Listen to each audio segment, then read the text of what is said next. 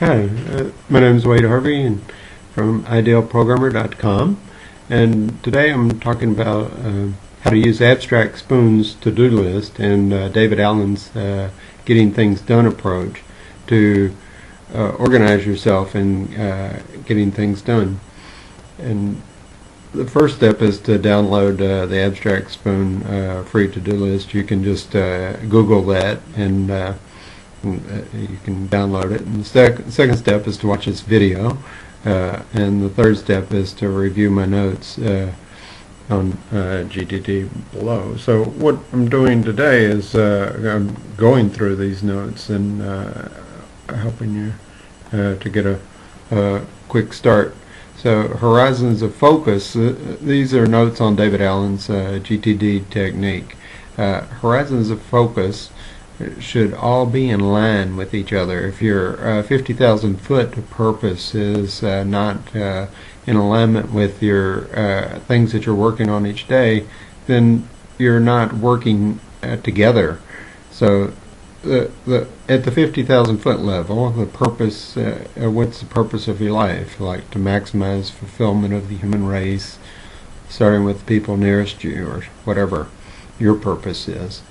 And at the 40,000 feet, do you have your vision? What would I look like? A concrete image if I was living that purpose. And at 30,000 feet, I have responsibilities. What are my responsibilities in addition to trying to getting things done? What roles do I play? I'm a student, I'm a father, I'm a worker, whatever. That kind of, you need to take those into account. At the 20,000 foot level, you have your projects, and these can be anywhere from a month to a couple of years in the future. And at the 10,000 foot level, when you're looking at it, these are your next actions, the concrete steps that you need to accomplish to get your projects done.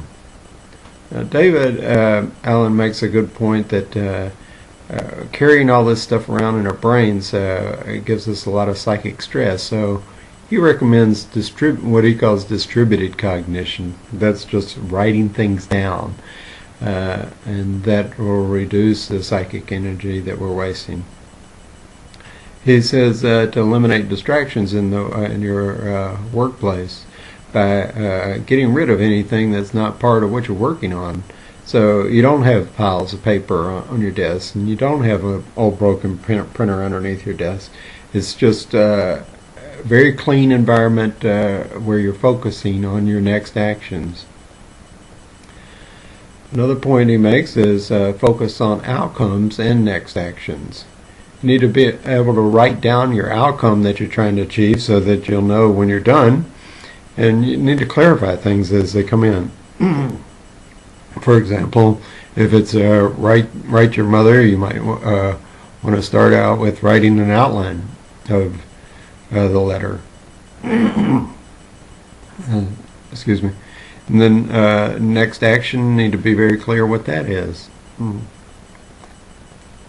So the whole process is to kind of funnel kind of vague things down into a very concrete, crystal clear next action. So you start out at the wide part of the funnel, and this is a collect stage where you just as you're working, you jot stuff down. I'm using AbstractSpoon's to-do list to help me keep organized with this. You can use anything you want, but I highly recommend AbstractSpoon.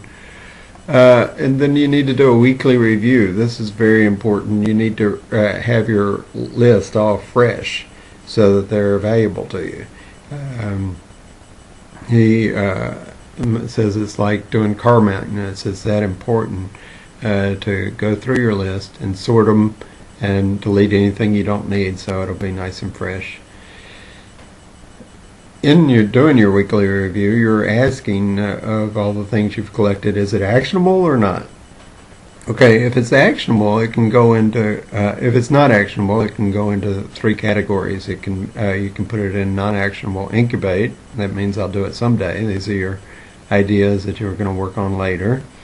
It may be non-actionable or reference material. You put it in your knowledge base, or I put it in knowledge base or code snippets.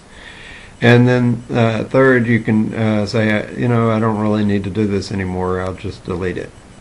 And that's not really a file in AbstractSpoon. It's you're just deleting something. Okay, on the other hand, it can be actionable, and you may defer it to someone else. And so if you've done that, you'll put it in an actionable waiting for file.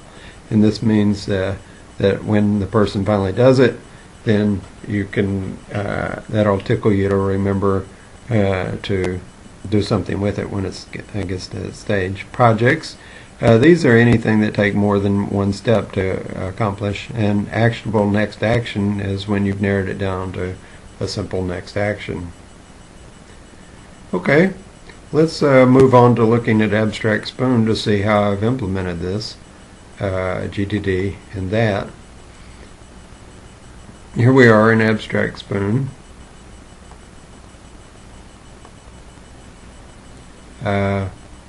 And you'll see across the top here it has different tabs: knowledge base, collect, non-actionable, and so forth. These are the different files in David Allen's system that I was talking about earlier. So let's look at this horizons of focus one here. Here we have the 40,000 feet and so forth.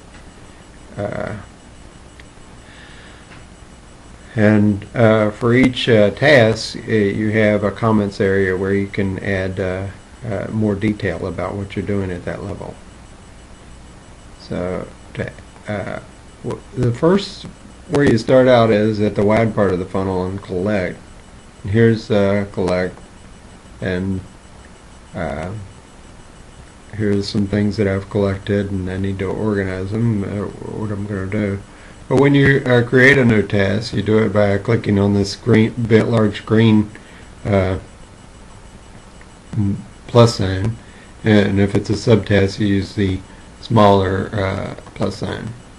And once you add the new task, here I've added one, you'll want to put what your outcome is, specify an outcome. You can put next action, and you can copy images and so forth right into the comments area. It's very nice. So after you've collected it, you decide whether it's actionable or non-actionable. If it's non-actionable, we'll click on that. These are ideas that you're incubating. You might do them someday. You would like, if you ever get the time. And so you just put them in there, and the other non-actionable category is reference or knowledge base for me.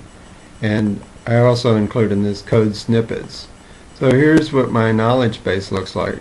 I have everything all organized. Everything. I try to only solve a problem once and put it in the knowledge base, so next time I don't have to solve it again.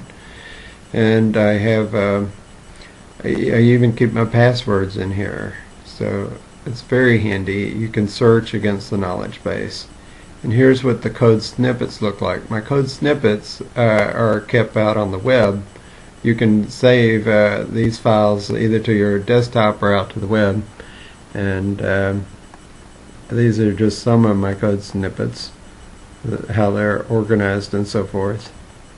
Okay, so if it's actionable, then you have a couple of options. You're waiting for somebody else to do it, or it can be a project consisting more than one step, or you can have narrowed it down to your next actions, and all you need to do is focus on this file most of the time, your next actions. That's it.